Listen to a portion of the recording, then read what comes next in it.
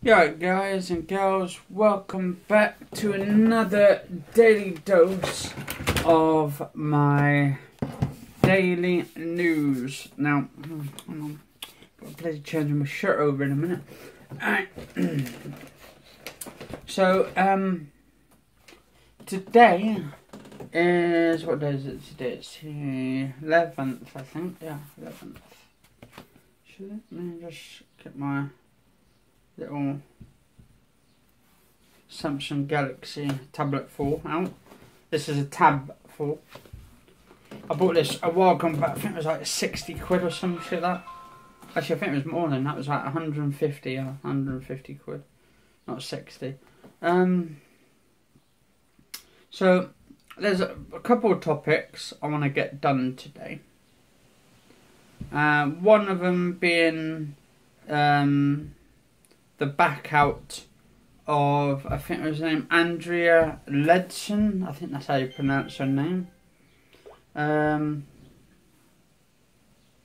think she was a Tory as well, I think, or Labour or something.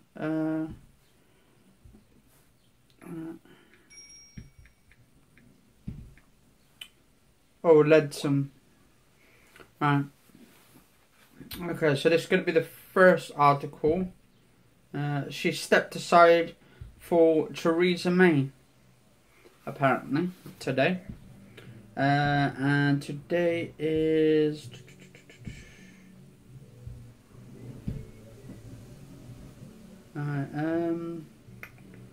Yes, Monday the 11th of July. And it's now 7 o'clock. And yeah, I just want to just get some right.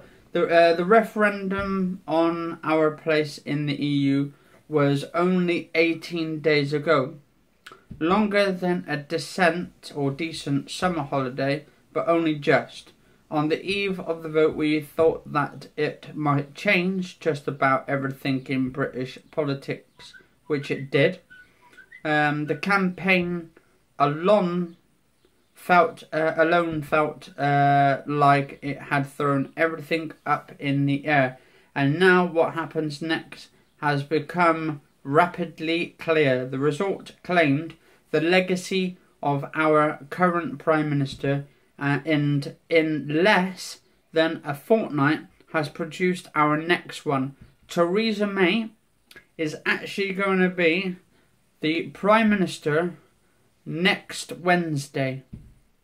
So I presume, yeah, so next Wednesday. Oh, Wednesday this week. Okay, so, yeah.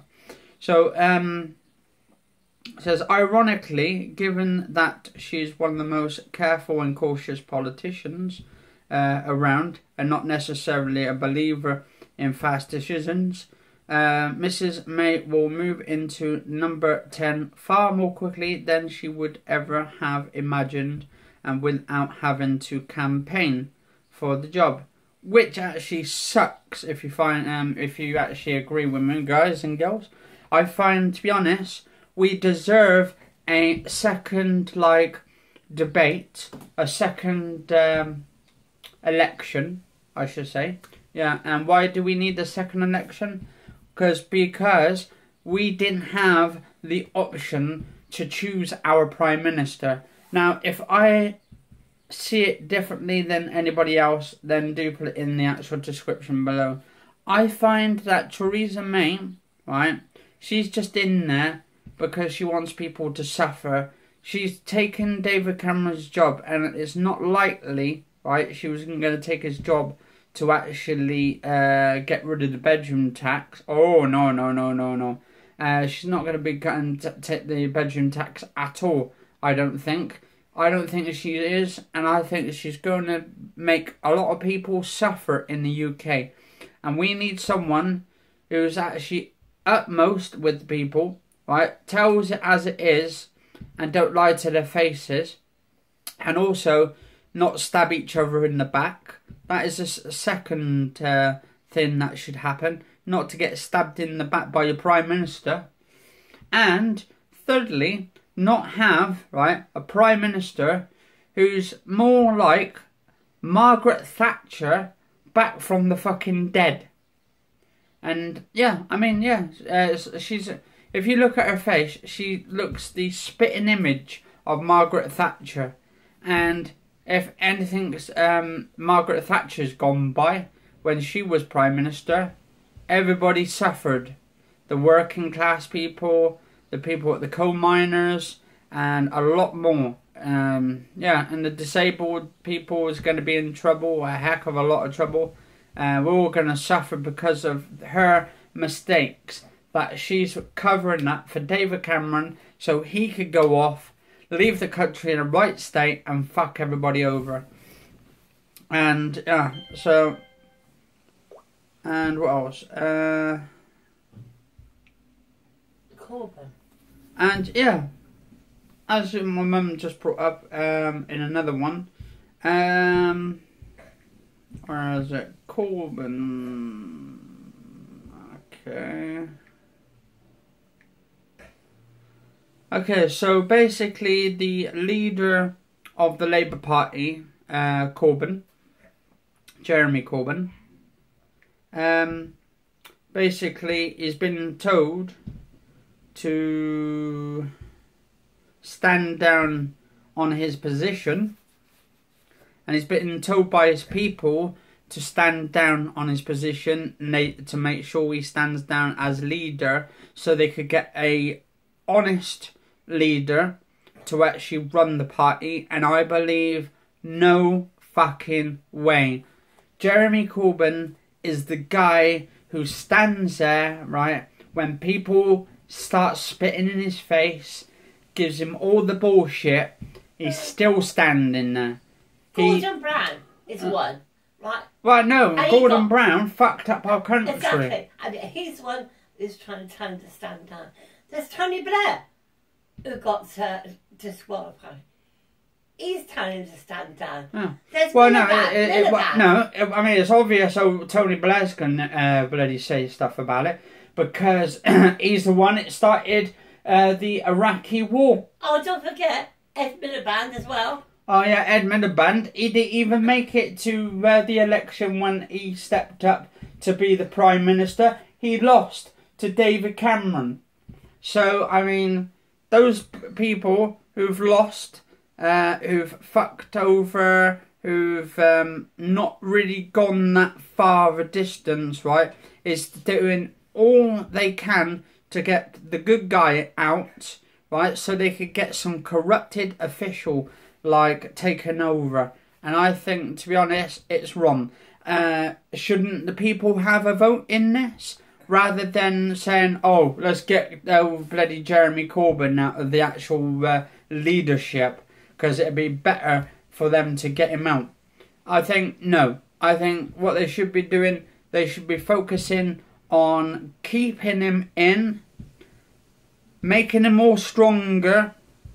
I think he should stand up for a bit more and tell him what he thinks more of him. Tell him to fuck off or something to the rest of the people on there. And tell him if they don't like it, him being the leader, well, tough fucking like. The students were backing him up. Yeah, the students are liking him. I actually like him. I think he's the best there is for Great Britain. And I think, to be honest, there should be another election. And I think he should stand up as the leader and the Prime Minister of Great Britain and take Theresa May on her job. And I think, to be honest, that would be fucking the most sane thing you could do for this country that we're living in.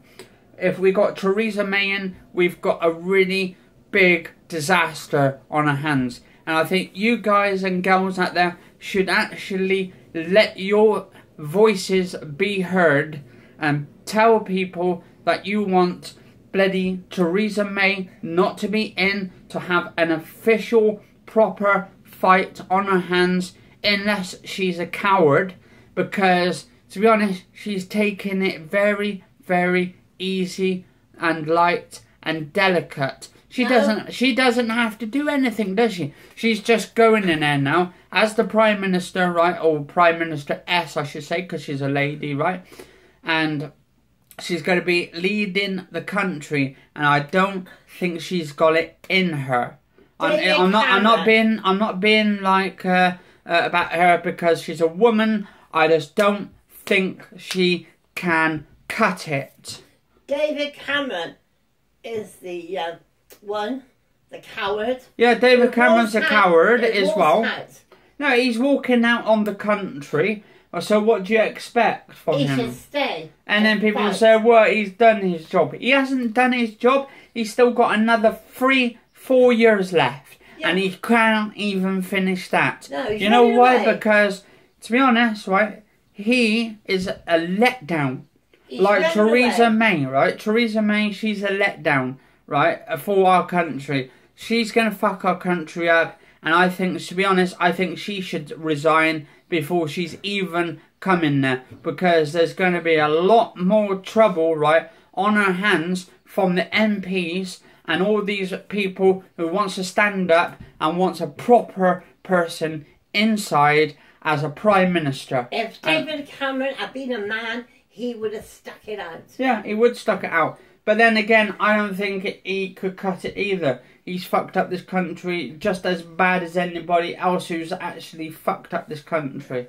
And it's all because us being in the EU. And then, Jeremy Corbyn said to David Cameron a while back and said to him, oh, assuming you're leaving, are you going to get rid of the bedroom tax? Rid of it.